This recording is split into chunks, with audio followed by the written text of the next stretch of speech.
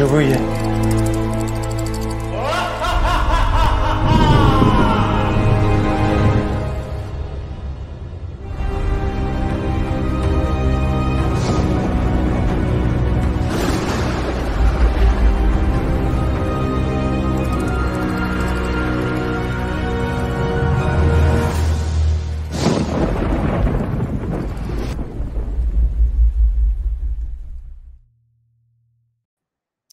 Ciao from Pietro, ciao from the UK. This is the Independence and this is the limited edition home of independent watchmaking. We strive to take some interesting guests week in, week out with our co-host Johnny McElleron from Ireland, the editor of limited edition as well.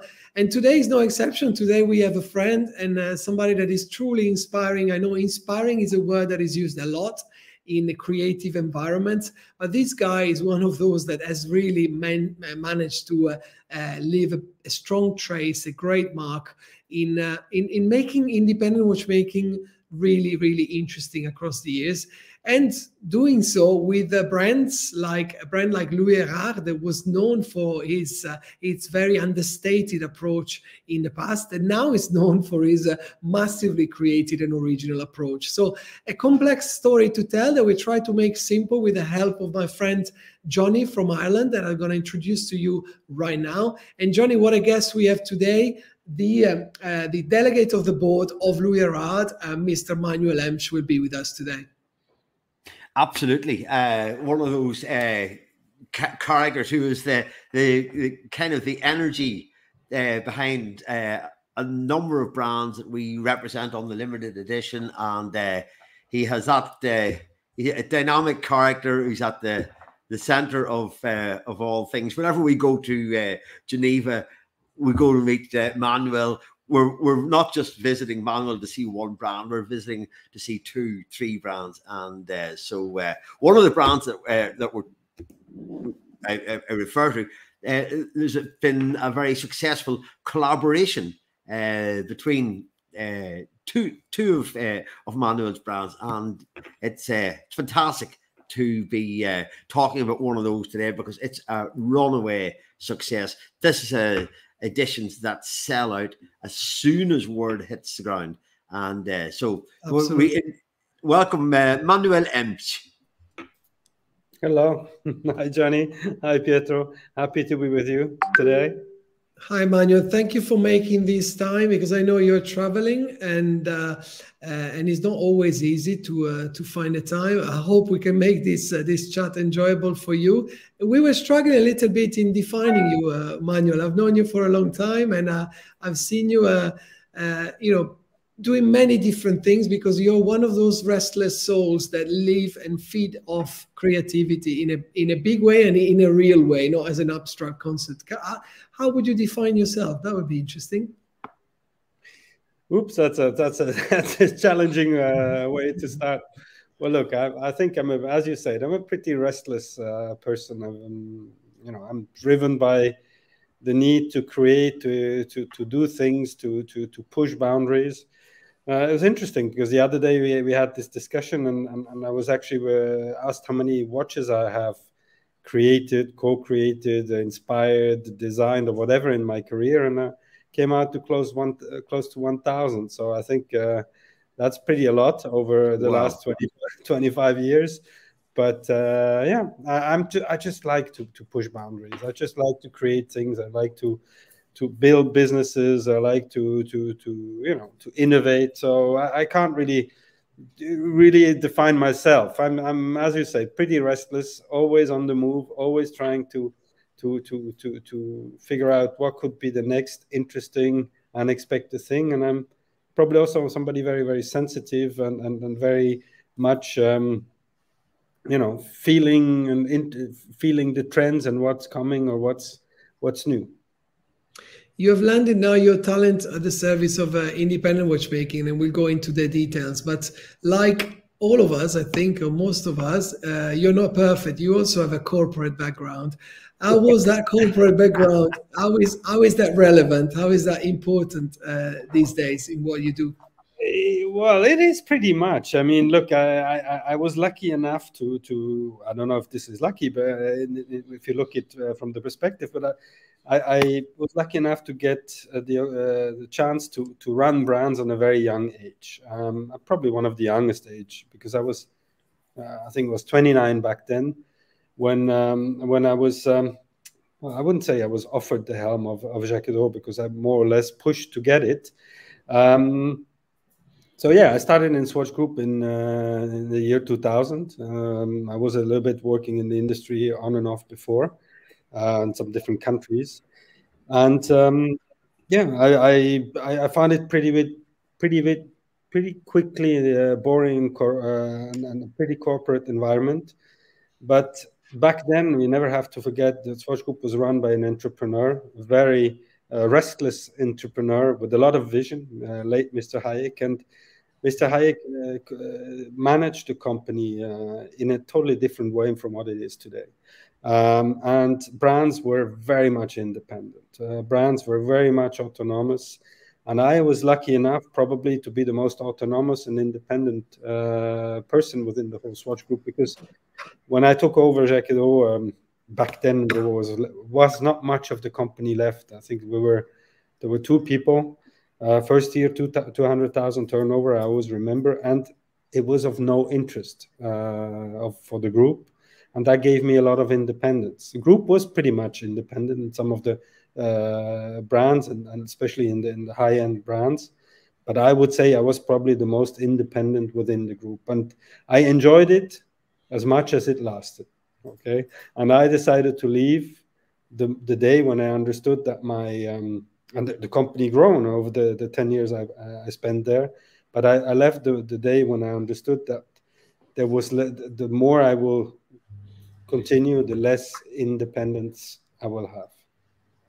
It's funny that you say that, because I think, Pietro, if you just don't mind me saying about Jacques Dot being the one Swatch brand that really does have that aura of independence about it. So you've obviously left to a firm imprint on the Jacques Dot brand, and so yeah, well, I could design the brand from scratch. I mean, obviously there was a very important history back in the 18th century, but when I took it over, there was nothing left. I mean, we rebuilt a brand inspired by its incredible history, but basically all the codes, everything, every design, every identity was built back then, and it was. I think it was built with a lot of understanding of how to build identities, that it lasted and still lasts today, because at the end of the day, the identity of Jacques Dot that we still see, even if it's diluting more and more, is still pretty much what we put in place. It's 23 years ago. Very true. And then in your excursus, you went through some very super creative projects, like I remember the time of Romain Jerome, and then you ended up in a place now to revive, resurrect, you choose the term. You've taken a brand that had a spell of success because of the big crisis that happened in 2008, 2009, for offering exceptionally affordable quality watchmaking. But that same brand lost a little bit the appeal across the years, because that concept became a little bit redundant when people wanted to hear more good news, more positive news, rather than, having to kind of be too conservative. Don't be too polite, Pietro. I mean, not just a little bit, a lot. I mean, the brand. I mean, look, maybe too, because obviously we talked about my title, which is what it is. I mean, we had to throw a title, and we figured out that the more complicated the title is, the more serious it makes it. Anyway, I'm still an independent soul. I have my own little company where I basically do what I like to do: create products, create strategies, develop brands. And I've been throughout my career in the industry always a bit frustrated with one point, that it's nice to make high-end watchmaking. It's beautiful, it's exciting, there's a lot of crafts involved, but somehow it's also a bit, disconnected from maybe the capacity of a lot of customers. I mean, it's not accessible to everyone. Not saying that Louis Erard is, but let's say there's always a sort of barrier, a financial barrier into the brands. And when I was running both Jacques Edron and Romain Jérôme, people always loved what we made in terms of creativity, concepts, craftsmanship, name it. But there has always been a little bit of a criticism towards the kind of movements we used, because none of the movements were actually in-house made movements. Okay, we can debate how much Frédéric Piguet, part of the Swatch Group, is inside the same group, so it's something you can still debate. It's in-house, but the reality has it that we had in both cases actually not our own movements. And this has always been a sort of, a little bit of a barrier for people. So, and I always told myself that, well, not having to care, to be too concerned with this and really let my creativity, my ideas, concepts flow, also would mean maybe a bit more affordable price point. And, well, in my work as basically fireman in the watch industry, I came across a brand that was pretty much on fire, but not for the reason we know today.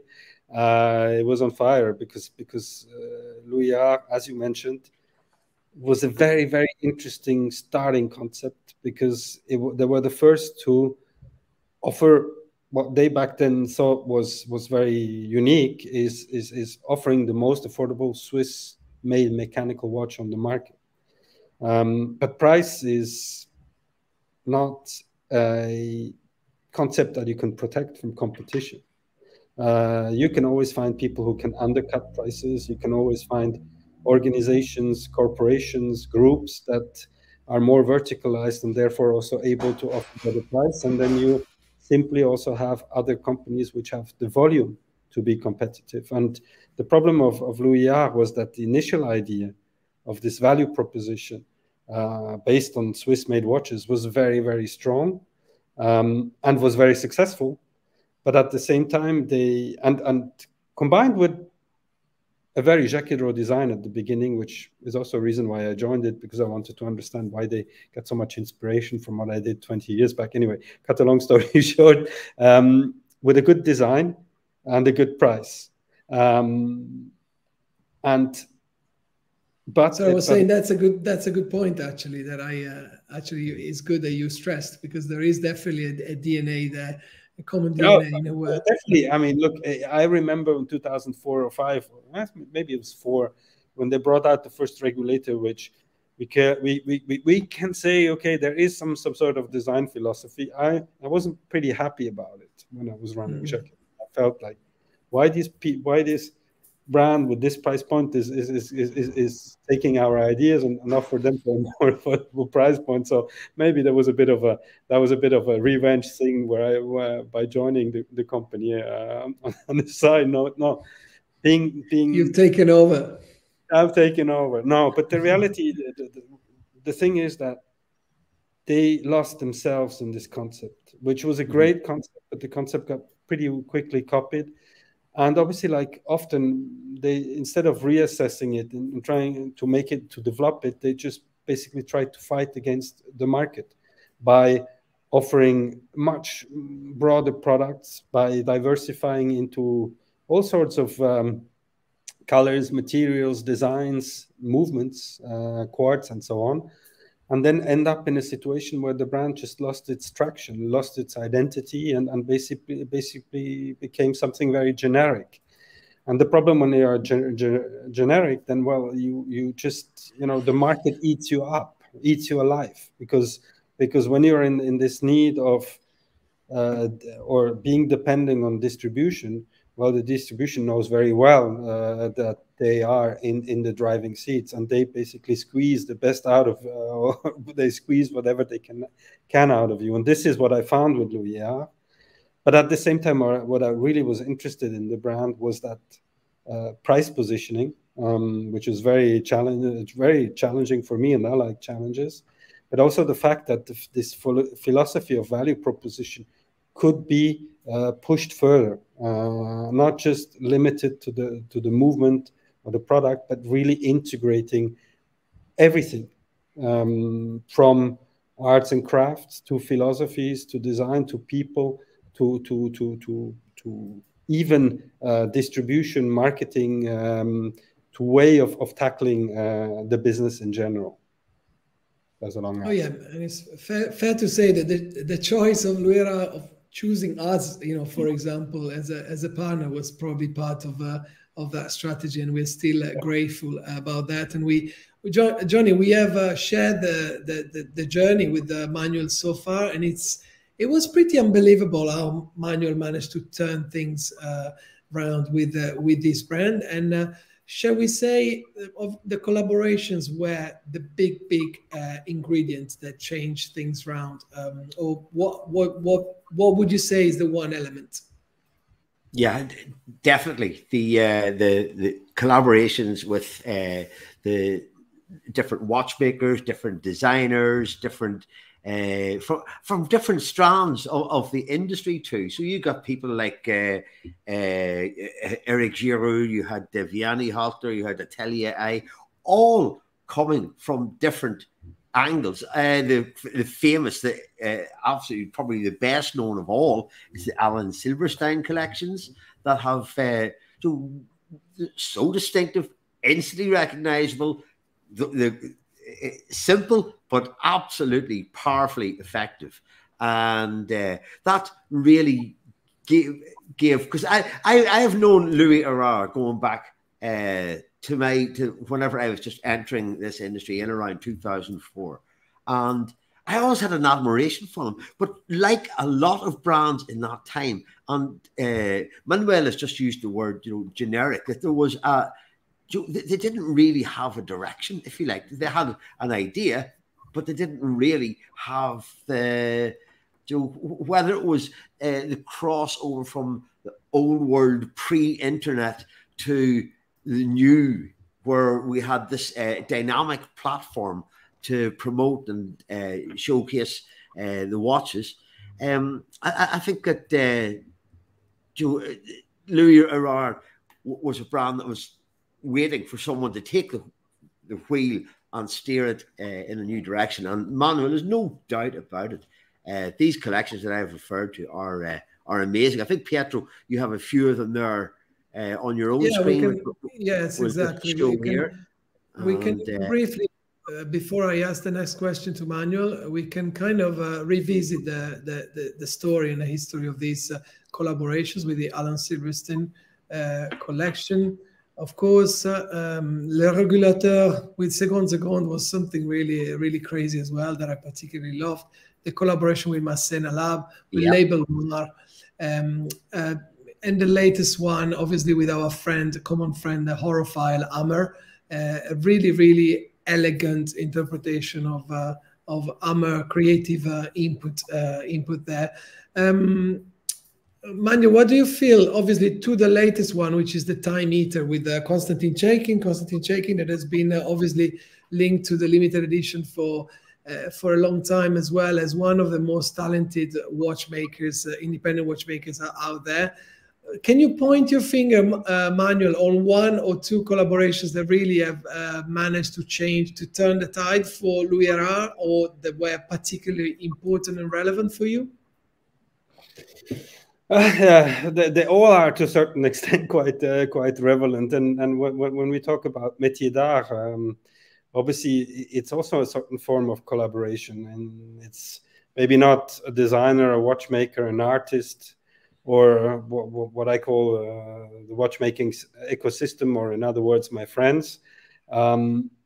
It's an artisan, it's a craftsman as well. So it's also a person behind. And I think a very interesting example is the last métier d'art that we did together with Bastien Chevalier, which is the wood marquetry. But getting back to your question, I mean, there has been obviously game-changing products.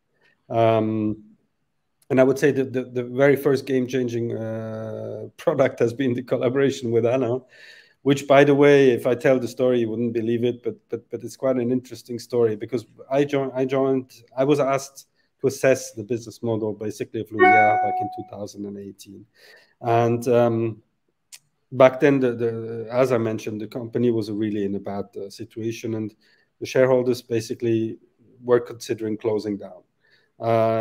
Today, I can say it without too much negative things, because the company is doing quite well. But back then, it was really like, okay, shall we give it another try, or shall we stop? And they asked me to assess and come up with a business plan that could eventually be a possibility to turn around and develop the company. And it was actually pretty easy to do for me, because it was one of the strategies I've been already working with RJ. And as you know, collaborations is something I've been doing for quite a number of years, whether it's with video games, Super Mario, whether it's with Marvel, which all these things that are a bit fashionable nowadays, but that we did 10 years back.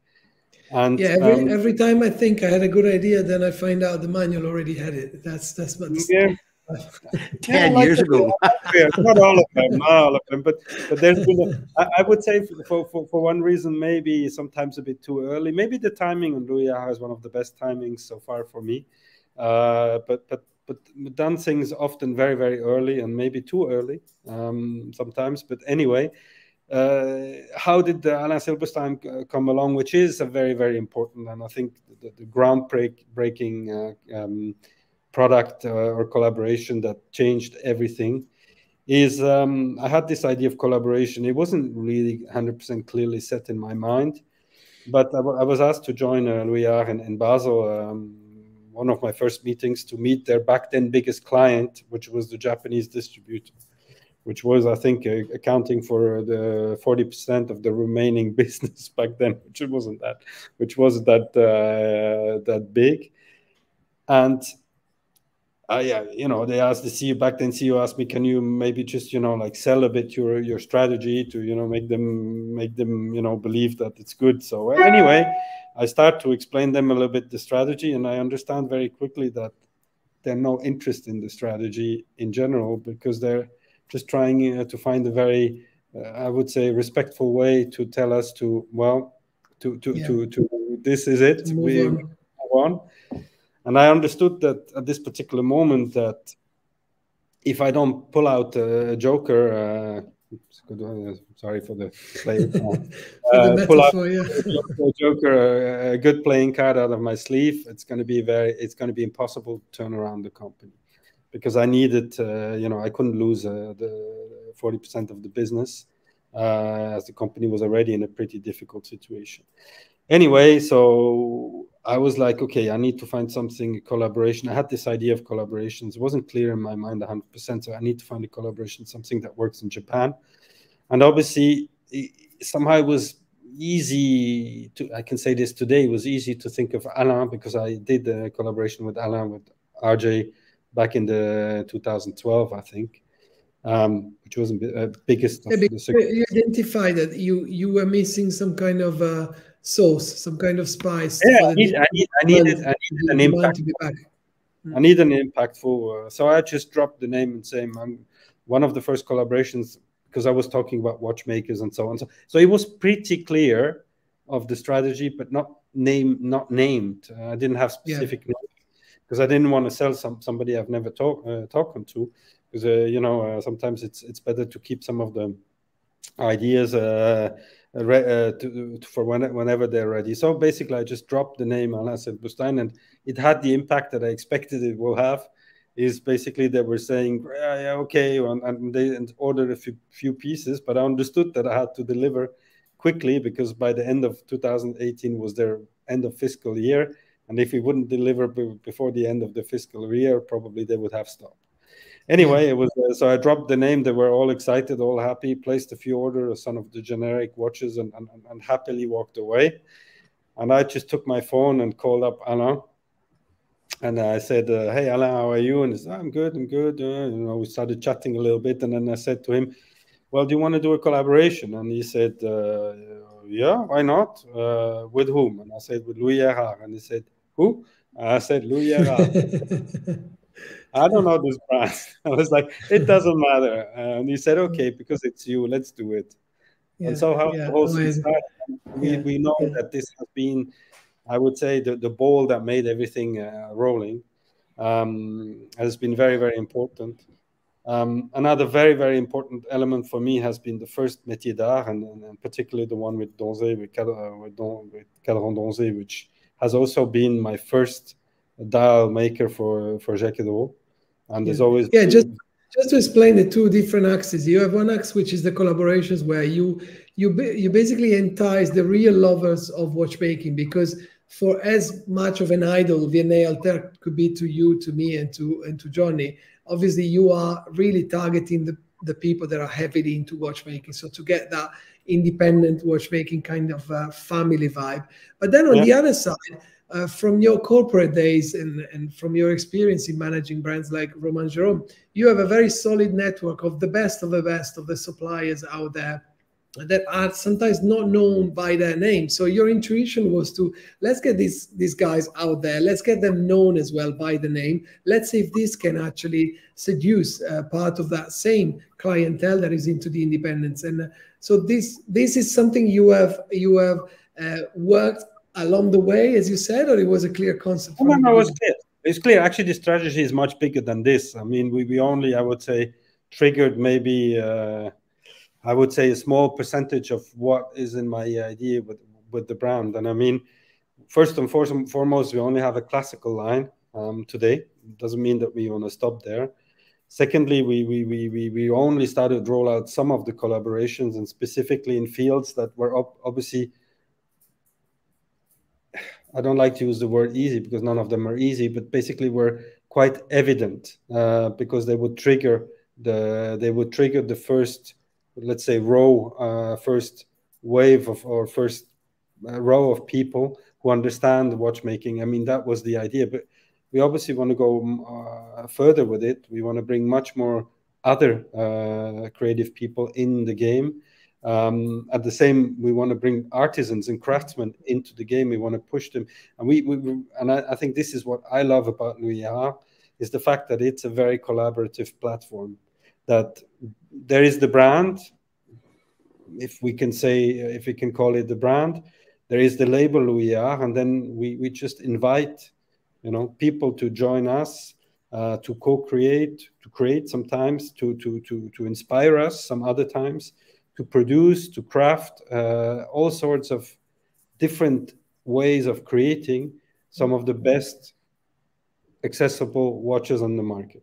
And regulator, which has been your selective weapon for the last 20 years, that you find yourself reinventing it over and over again, which is brilliant. Because it's good if you can bring it down to a base denominator. I mean, the regulator somehow has been the essence and the starting point of Louis Erard back in 1929. Even though I don't consider the history is that of an importance, it still has roots and still has, I hate this word, DNA. And we just try to take the regulator because it is a bit the essence of the brand and build it around there. But again, it's one element among a lot of elements among a lot of legal stones, without making hidden advertising. It's the playing field, because in the end, all the collaborations are the interpretation of a regulator by the chosen artist. Yeah, absolutely. And thank you. Can I say thank you, Johnny? Maybe you want to give some space to the lovely people that are listening live. This will be recorded as well. We're live with Manuel Emch from Louis Erard, and we're trying to disclose and unveil some of the secrets behind the success of Louis Erard. Sure. Yeah, I've been posting some of the comments that have been coming in from Cadaver Films, from our great friend Elie Fayon, and a few others. Thank you, everyone, for your comments. It's always fantastic to know that there's that interaction going on, and Cadaver, for your little bits of information and how you perceive the brand to actually having made your first purchase. So congratulations. Yeah, I don't know if Manuel had did you manage to read that comment, Manuel, because you were well, I read the comments of Elie, obviously, okay. which has proven to be not only a very knowledgeable collector, but also a big supporter of what I do, and I just take the advantage, which I don't have all the time, to say a big thank you for him. That's the beauty. Yeah. Sorry, Manuel. The beauty of what we do, what you do, is that, so it's always tough, you know, when you start talking about things that are extremely niche, with ideas that are extremely creative, but then you touch some souls of people that are extremely intelligent, extremely nice, and you build relationships that you wouldn't build otherwise. And you know, our friend Ellie, but also Doruk that I see here, are some of those. Well, Doruk just made a comment about the execution of the métier d'art. I agree, and sometimes I have a little bit of a frustration with the métier d'art in comparison to the collaborations. Obviously, I don't like this word. The collaborations are easier, even though they're not in the execution, and sometimes they're not in handling the person with whom we collaborate. But they're, I mean, the complexity is let's say it's more accessible in all sorts of words, because some of the craftsmen, and this is something that I really is really important for me, and I would like to stress it too. I mean, for me, the métier d'art are actually pieces that are almost showpieces. There are pieces that have no commercial logic. You know, I'm happy to, and I would love to roll out all the traditional arts and crafts, not just the full fire enamel, not just the rose engine turn, not the wooden marquetry, but maybe the cloisonné, the paillonné, the champ levé, the flanqué, all these traditional crafts that most of the brands just top up on complications to justify their value, and they become somehow a niche of a niche of a niche. Although these people who execute or craft these pieces, they, in my consideration, should have at least as much visibility and a recognition than some of the more known watchmaker we work with. And I take the particular example of Bastien Chevalier, and I take the opportunity to say so because I think he almost burnt out 17 times since we started working with him. So I owe him this little homage. I mean, he just manages to produce 2 dials a month for us, and he has only 2 clients aside of Louis Erard. I think this is Vacheron Constantin, and he agreed to produce this dial for less than 1,500 Swiss francs, because that's the price I pay him, because I insisted so much. And as you can see, I mean, because I wanted to have this in the collection, and he is willing to walk the talk, the promise he made, but it's very hard for him, and I take the advantage to just say thank you for all the people who, in or outside, supported the project so far.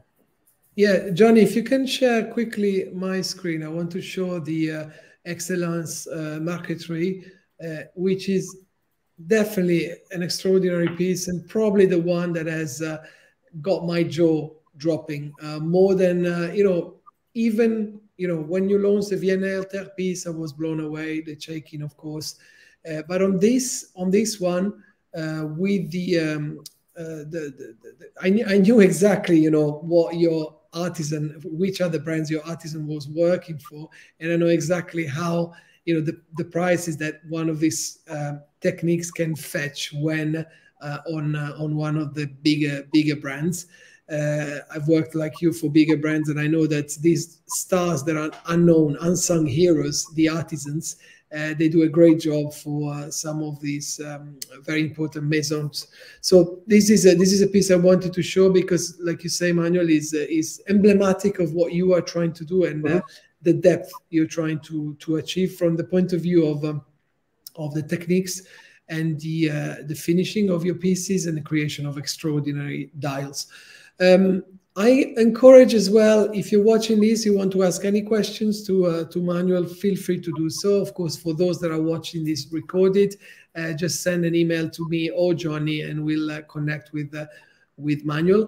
Manuel, can we project ourselves to the future? So we have explored a little bit what you've been doing. We know the present. The present is a present of great success. The collaboration with Chaykin was, I know for a fact, as you explained, a massive success, that you're trying to to spill out in small doses because you don't want to overdo it either.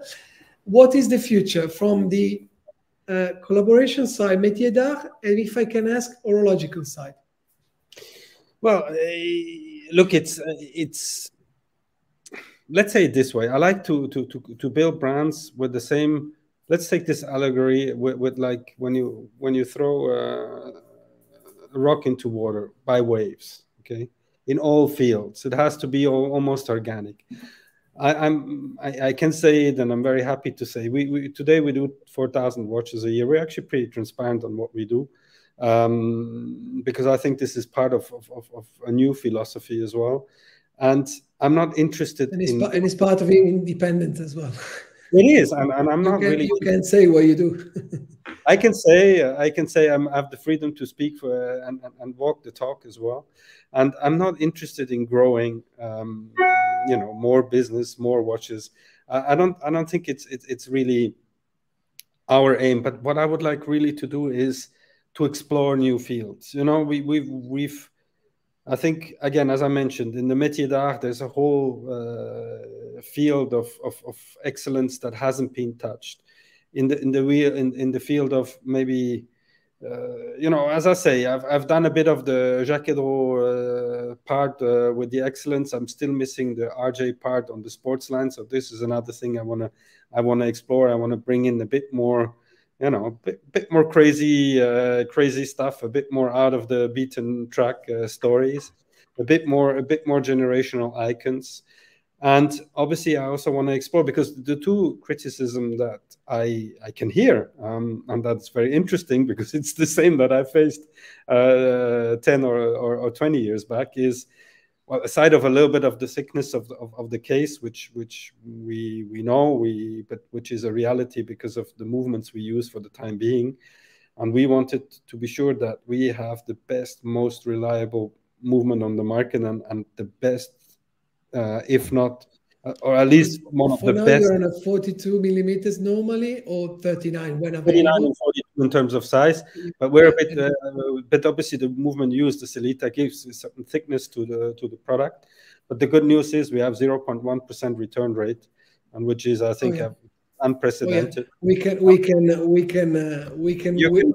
be good witnesses, because several dozens of Louis Erard, nothing comes back. Yeah, but the thickness is what, like 12 millimeters? Yeah, a little bit, 11.5, I think, something like this. But I mean, I would say this is a little problem that we are adjusting, and that we need to adjust with certain movements. But it's a given, and that for me was the most important. But then on the other side, the one criticism that some people sometimes make, and I'm happy to hear what my collectors or what people have to say about the brand is, how about some specific special movements? Okay, now we're sitting back in the same logic than, as I said, 10 or 20 years ago, and I want to experiment. I want to experiment different movements. I want to experiment signature movements. I want to experiment the same, I would say, the same traction that certain movements can have on people that certain names or certain crafts can have.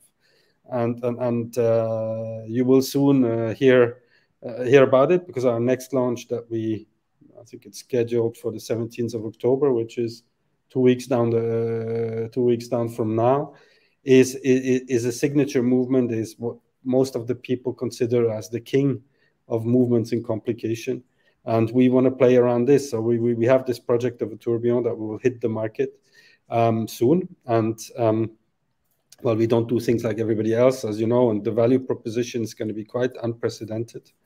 So we want to offer this access not just to the names, but also to the complications. I would love to, roll out from tourbillon over minute repeater to other things, but also, why not some historical movements, some movements that marked, imprinted the history of watchmaking, and just reinvent them, or not reinvent them, in this particular case, recase them into different, newer stories. So we have a lot of projects, some of them, and I must say my product pipeline today is about 50 pieces, which at the rhythm we launch, which is quite substantial, of 6-7 7 launches or sometimes more a year, would say 9 years. So in the last 3 years, we did 9 years of product pipeline. Not all of them going to hit the market, but just to give you an understanding how far ahead and how diverse and how, I would say, in how much categories we think we can develop the brand. I have a question for Johnny to wrap all of this really interesting conversation up together. But before, I just got a message here on my WhatsApp from one of our collectors saying they feel so special about having acquired some of the limited editions, but sometimes he feels the launches may be a bit too many, maybe in a year or in a number of years. So where do you see the fine balance with that eventually? It's a good question. I think we have the chance that we can accelerate and decelerate depending on the market, depending on how we evolve. I don't think there's a right number or a wrong number. Maybe it's a lot right now. That's also due to a certain number of different factors and some delays and some issues we faced post-COVID. So there's maybe a bit of a more than less. But don't forget one thing. We only produce 4,000 watches a year, and these limited editions or collaborations, we're talking 178, which by the way has a meaning, and for Métier d'Art we're talking about 99 pieces. So we need to have a certain amount to cover this 4,000. And I will tell you a story. The 4,000 is not is a number that comes also from logic. We try to do things with a logic, with a lot of logic, and the logic is that I want to be independent, not just as an independent watch brand, but independent in all sense of the word. And the first and foremost element of independence is financial independence. Yeah, I don't think sustainable, self-sustainable, because that gives you the guarantee that you can do what you want, the way you want it, and not have to compromise. Yeah. And we have a small team, small but beautiful team, but I need to sell about 1,500 watches a year to cover all my costs, cover all my organization, all my developments. And I do that. So I basically decided to cap my online sales on the number of watches I need to cover my organization. But as I'm a strong believer of a balanced system, I don't think that the brand can sustain by only direct sales. I think it's important to be balanced, because your partners are also what gives you credibility, what gives you visibility, what creates touch points. And I said from the beginning, we want to have a balanced logic: 50% online, 50% through a selected network of partners. And obviously, the margin being the margin we have to give, including to you, obviously, Pietro. Sorry, as a hint.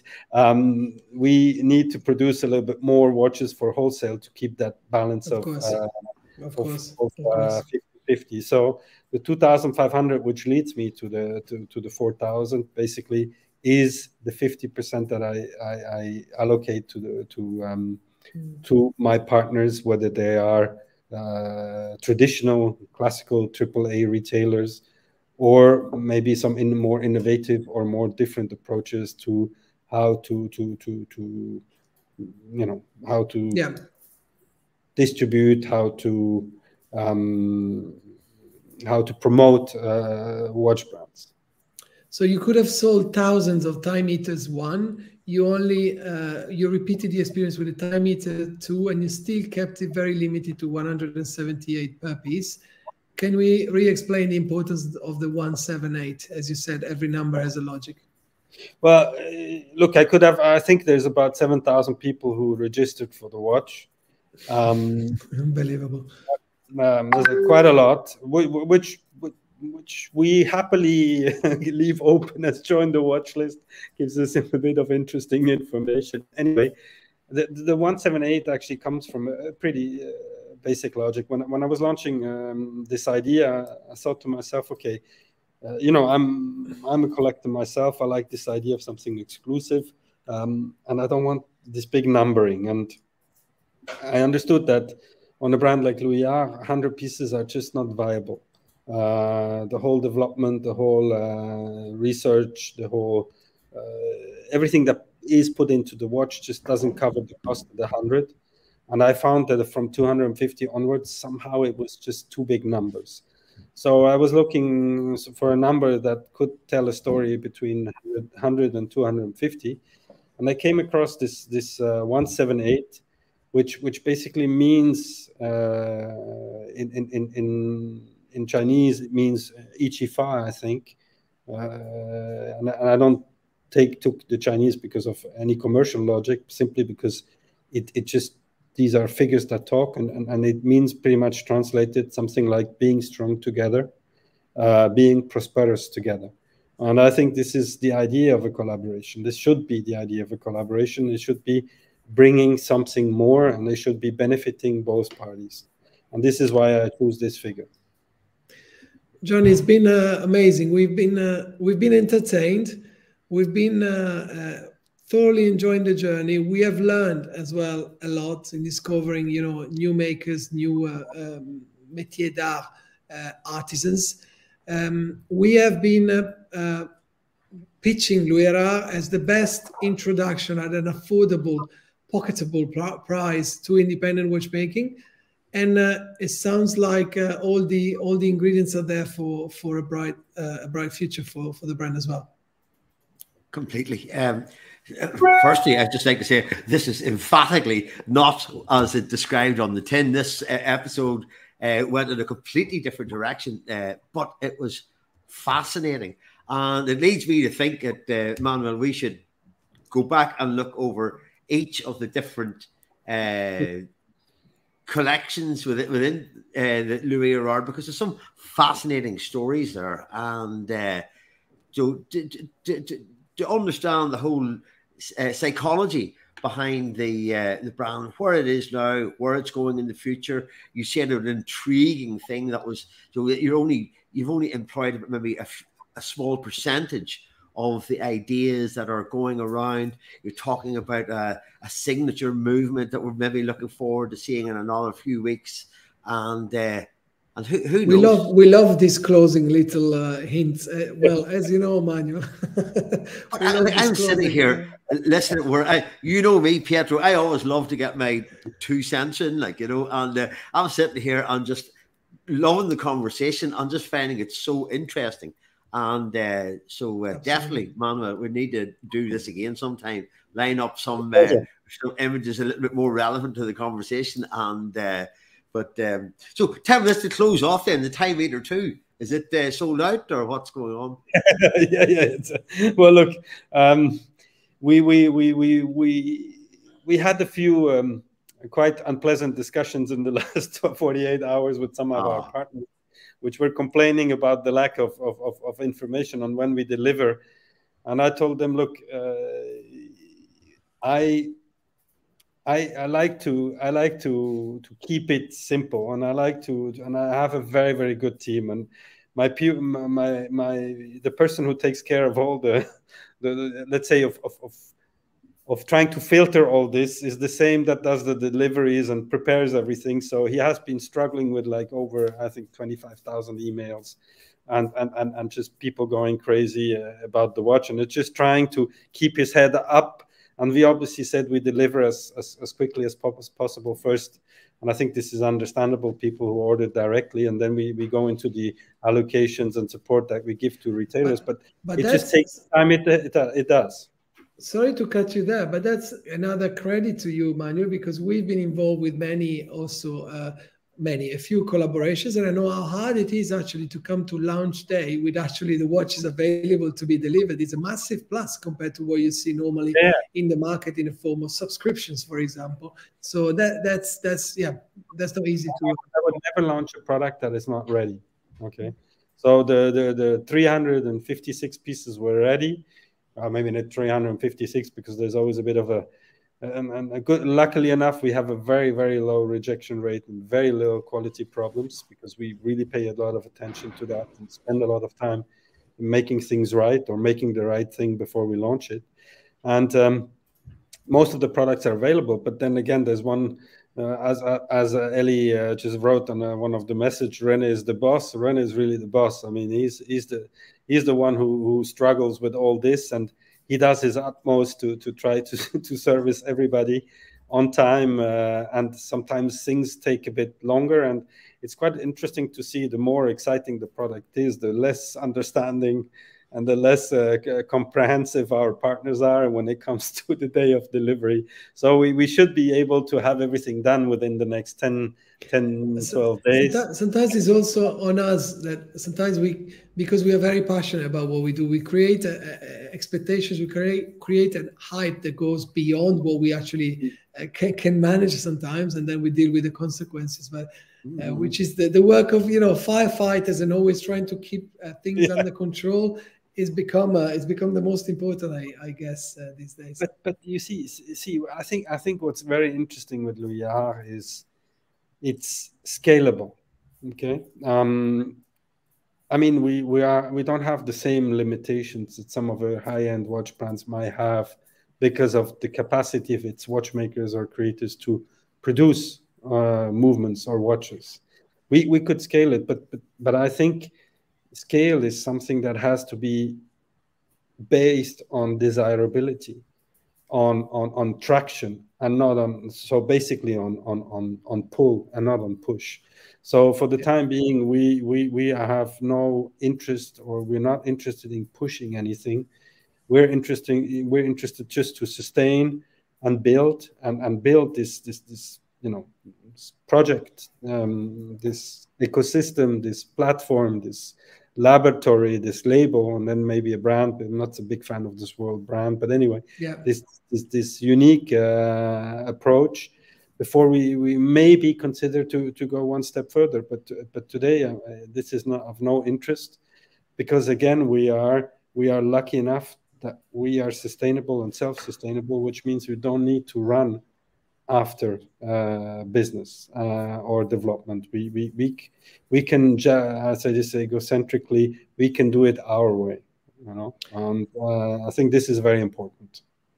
This was so precious, Manuel. Thank you very much. I think, like Johnny suggested, we're going to rename this episode as a tutorial on how to to implement a successful watchmaking operation in an intelligent and brilliant and sustainable way.